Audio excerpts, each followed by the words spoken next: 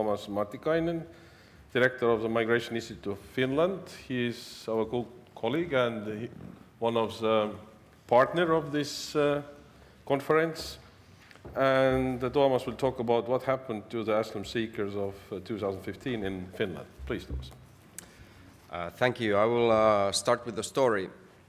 I'm participating in a project run by the Ministry of the Interior in Finland that is looking at what they call the carrying capacity of Finns in terms of, asylum seekers, refugee-related issues. So they're trying to figure out basically how to improve Finland's capacity.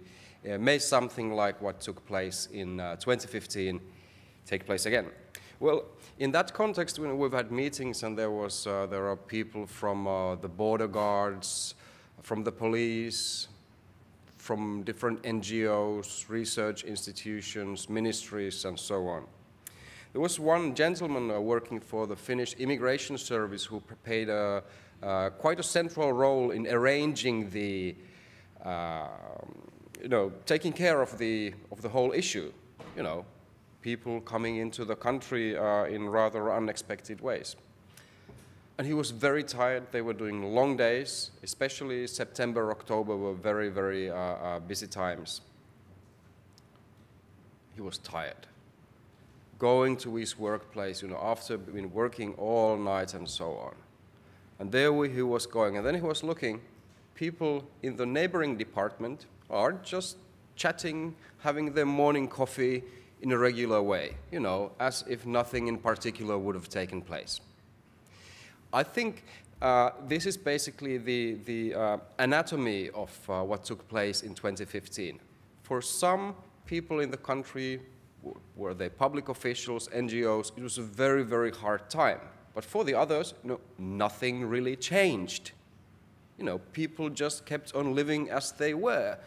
And, the long-term effects, whatever they will be, we'll see. No, just many things have been mentioned. Here we see again a reminder of the inflow of asylum seekers to Europe, and we see there's a small arrow up there about the main way of entry to Finland via northern Sweden. Finnish businesses often, when they're trying to explain to others that why things are more expensive in Finland, that from a European perspective, Finland is an island.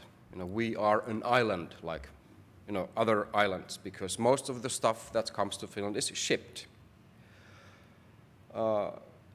This was maybe one of the few times when people were actually quite happy about that. I'm talking about public authorities now, because it made it very easy to control some of the central passageways, which were the boats, the boat routes. So it was a very limited number of individuals who arrived that way. There were very soon established different type of controls there to prevent, but that was not the case in northern Finland, and we'll return to that in a minute. This map is, by the way, from a book that was published about a month and a half ago. It's in the Finnish language that sort of tries to summarize what took place in 2015. It's also available for those of you who know Finnish online. Again, the numbers, we all know these, September, October. Just was reminded by the Swedish statistics that we saw. You remember the figure 40,000. Okay, there's 4,000 for the case of Finland. Still a very large number in national context, but maybe just comparing to the country next door gives a perspective to that. Now, what changed quite significantly, I would argue, was the geographical distribution, in this case, of asylum seekers initially in the country. The Finnish Immigration Service, which is quite good in its information services in general towards the media. They are very good on Twitter and whatever, you name it. They always make news about how much they have saved money. We have closed down so many centers, and this was the basic news that we received for the few years before. They're becoming more effective. But now this all changed in a very short period of time in the autumn of 2015. Suddenly, in a very rapid pace, new reception centers were found all around Finland. From a couple of handful, I think there were, in the spring 2015, there were under 20 reception centers in Finland, if I recall now correctly. So the figure at the end of the year was almost 200. There are about a bit more than 300 municipalities in Finland, so that meant that actually this was becoming a nationwide experiment. And it went also so that, because people of course came via a certain very restricted number of entry points, then there were bus transportations were organized. So the bus left, for example, there in northern Finland before it knew where it was going to. So a couple of hours after driving towards the south, the bus driver was announced that where he's supposed to be. And then, a couple of hours later, the reception center was actually opened. So this means that, how tight the situation was for the authorities at the time. But it meant that these became huge local debates, often, a little bit more or less dramatic depending on the place, but it became a nationwide phenomenon. I would say that the largest change that took place in 2015, or as a result of that, was actually that, for example, myself, who has been working in, let's say, migration-related issues, well, it's about sort of 20 years, more or less, by today. So after that, I have never had to argue that, why what I'm doing is somehow important and why people should listen to me. Everybody listens to me now. I don't know if they understand what I'm saying. That's a different thing, but it simply became important. And I think this is a very big change. Here you see the numbers. I didn't break down these to gender. It was majority a male, also a couple of thousand underage arrivals, and so on. But there you see, in comparison to 2015 to 2016, last year was so-called normal numbers. Sorry for this being in the Finnish language. It's so far the simplest and illustration of what happened to these people in one way.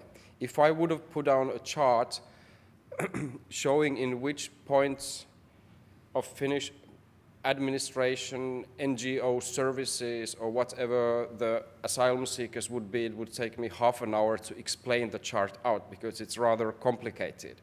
But here we see on the left side up, that's people are returned to other EU countries, sort of Dublin type of thing. The one on the upper right side are those who will be granted asylum in Finland, so approximately 1/3, it's around there. Then to the right side downwards corner, it's the paperless, as these individuals are now, no right to stay, but people still stay, okay? And the others, go somewhere, okay? So we don't know the exact figures yet because the processes are still in process.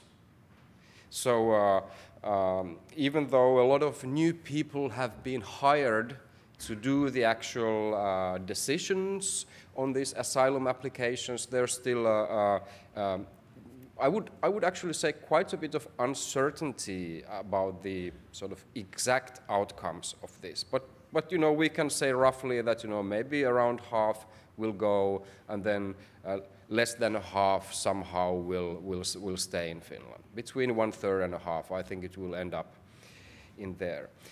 And this has been the big discussion in Finland, and I will return to this quite soon, and why that is the case. Because the number of undocumented migrants, the so-called paperless, has been very low Now, I was here also last year, and I don't know if you remember, but I remember that myself, and I was trying to tell you about the sort of social psychology of the receiving population, of what, how did we feel at the time. And I will recall this, and I ended up with a question, which is here the number 5, what next? And I will soon come to that. But I was kind of like summarizing that, this took us all by surprise. Even though we were just earlier this morning reminded that no, it wasn't a surprise to everyone, but in reality it was a surprise to everyone, at least how it exactly took shape. So it was a bit of shock, and there was a lot of compassion. We have these people fleeing, we need to help them. Very much compassion and rather quick different forms of grassroots mobilizations around, was it delivering water bottles or whatever. The second thing, especially from the side of public administration, was how on earth do we scale up the system that is not tailored to receive so many people coming, especially in such a rapid pace. Remember, it was the largest numbers actually came at the time about 1 month's time.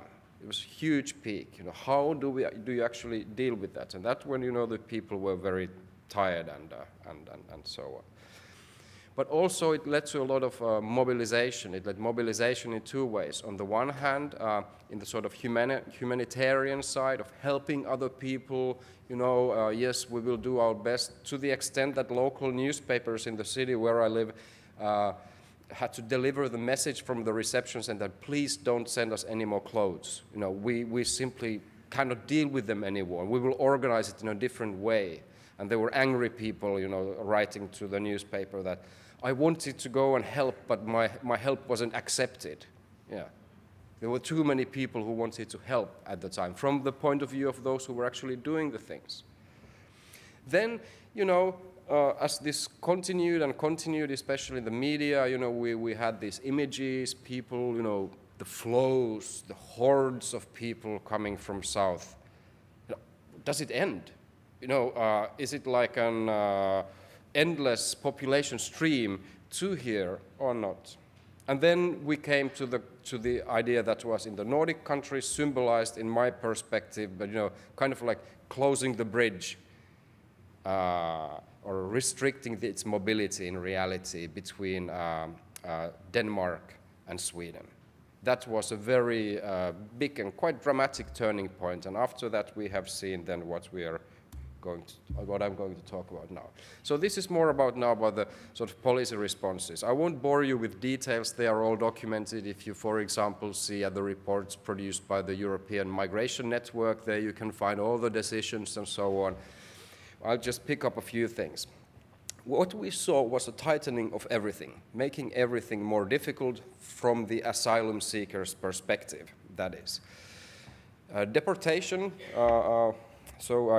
referring back to the same project, or it's not a commission, but a group that is working on this carrying capacity of Finland. So I've heard several police officers state in that context that, we are actually very proud of that we have made our deportation systems much more effective than they were. But nobody's talking about this in the media, so these individuals are a little bit upset that their hard work hasn't been noticed in this case. Okay, so you see, deportation made more effective. Second one, granting asylum has become, let's say, more difficult. And how was that done? So in the case of Finland, one way, we may also discuss that, because this is what people in the immigration service, for example, say, that the profile of these people who came was qualitatively different to those who arrived earlier, and that's why we see far less granted asylums than in some residence permits than in some other cases. It may also be so, but nevertheless, redefining the sort of regulations by which you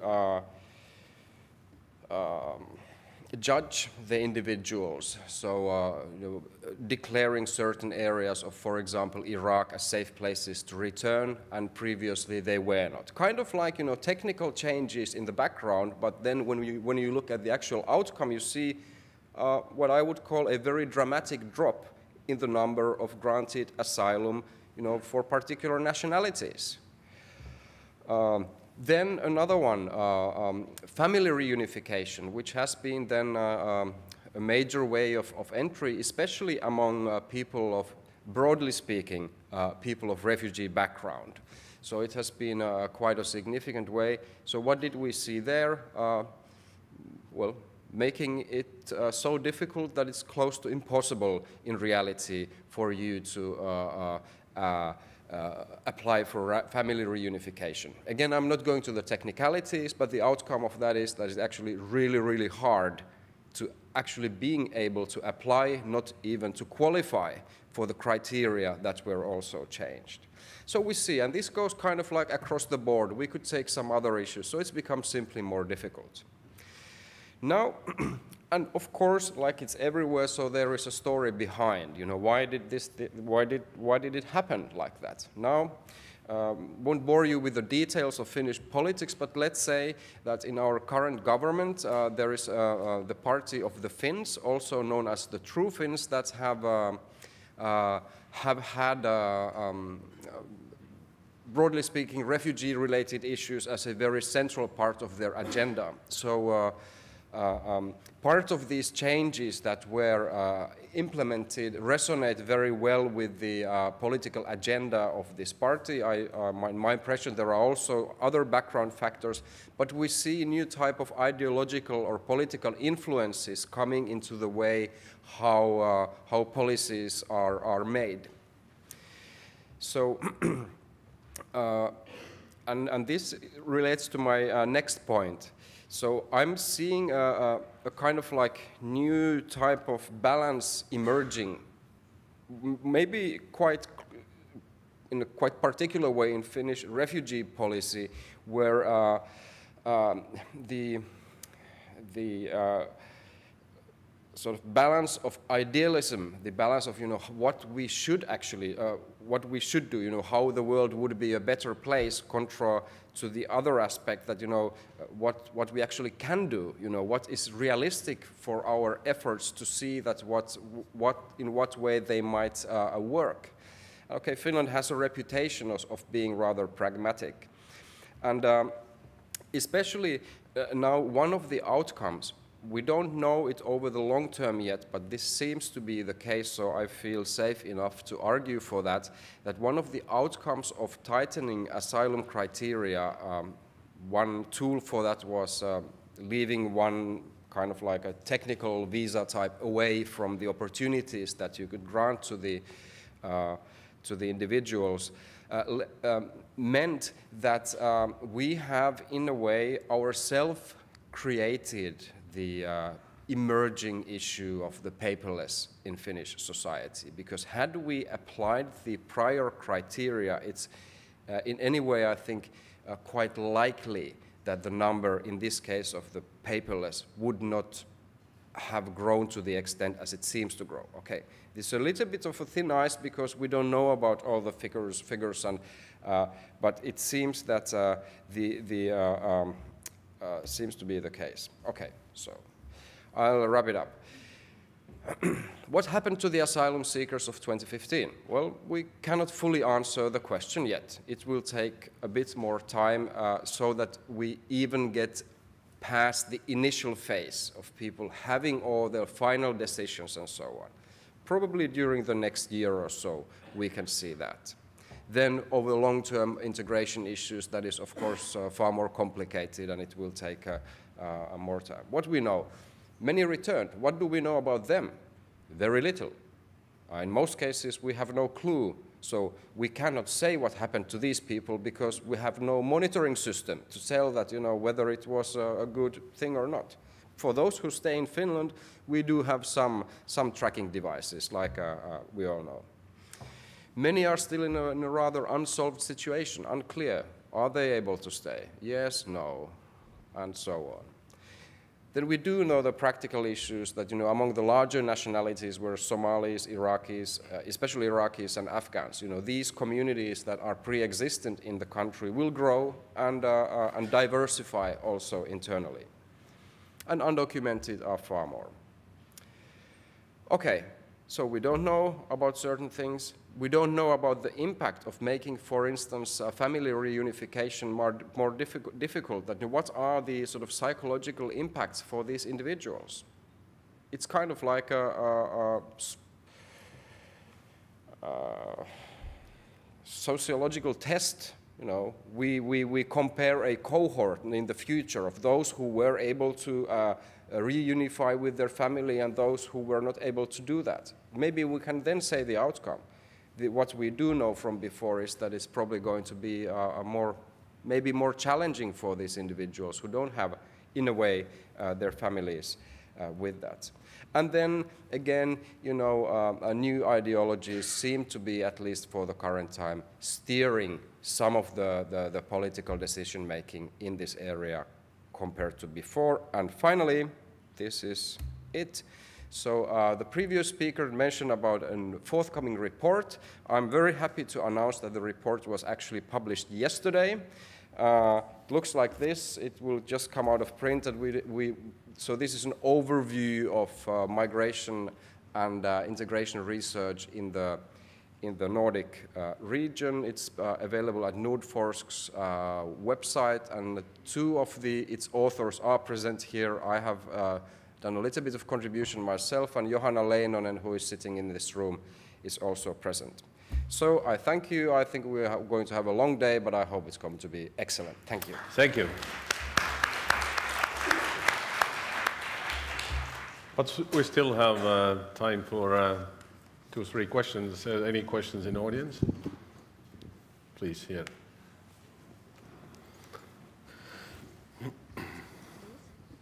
And Battili, UNHCR, what do we know about family importance of family reunification is that we know the effect of family separation, also in terms of inclusion. So we know that people who are separated from their family have difficulties to settle and to find job and to learn the language, so that we know. What about this distinction, idealism versus pragmatism, that is often used in the media and political discourse? How can you explain, because from an integration point of view, when we see the number of restrictions in Nordic countries, such as reduction of resident permits or family reunification, it seems that, again, from an integration perspective, that it's a lack of pragmatism, that it's a kind of idealism to think that these people will be able to integrate in very precarious situations. So what do you, yes, what would you say about this? I have a very brief answer. I agree with you. Yeah. Thank you. Very brief answer. So, is there any more questions? I have one question.